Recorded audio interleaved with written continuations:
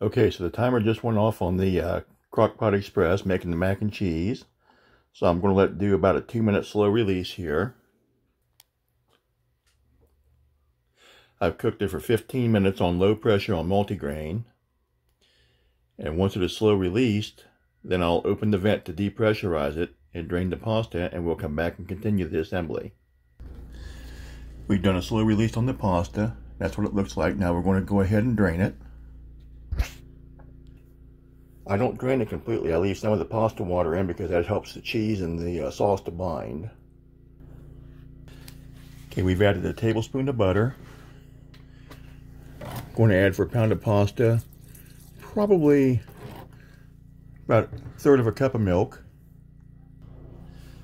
We've added about 1.5 cups of grated cheddar and about 1/2 cup of mozzarella. There's enough residual heat in the pasta where you don't need to really put it back in the Instant Pot to mix it through and melt the cheese. So now it's just a matter of some good mixing here. Get the cheese all down through the pasta so it can be melting. You can already see the cheese starting to melt. And again, the key is to be firm, but you don't want to break up your pasta. And you can add more or less cheese to taste. I'm a cheesy kind of guy, so. What I've done to make it easy is I set the pot down in the sink. That makes it easy for me to see and to film. I'm doing this one-handed, so.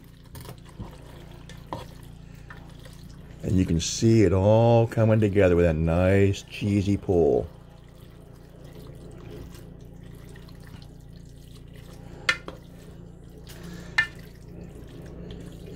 See how my cheese is melting so nicely, and I haven't added any more heat to it. Just work it, work it, work it. Now, if you really want to make this the bomb, put it in a casserole dish and top with some grated Parmesan and some breadcrumbs and bake it. That'll give you a nice crispy crust on the top.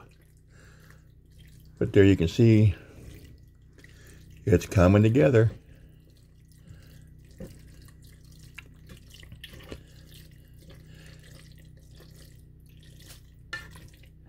And as it sits, it will thicken up.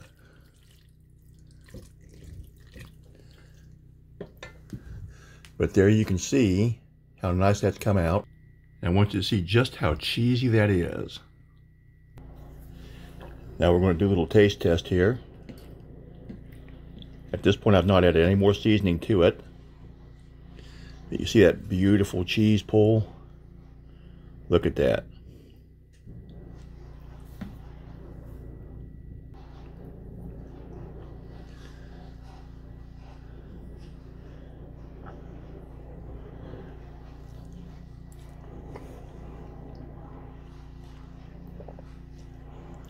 Just a touch more salt, a little bit of black pepper. Oh, buddy, you have arrived. So, hope you'll try this recipe out. Very easy to do. And everybody have a great day. And we'll see you in the next episode.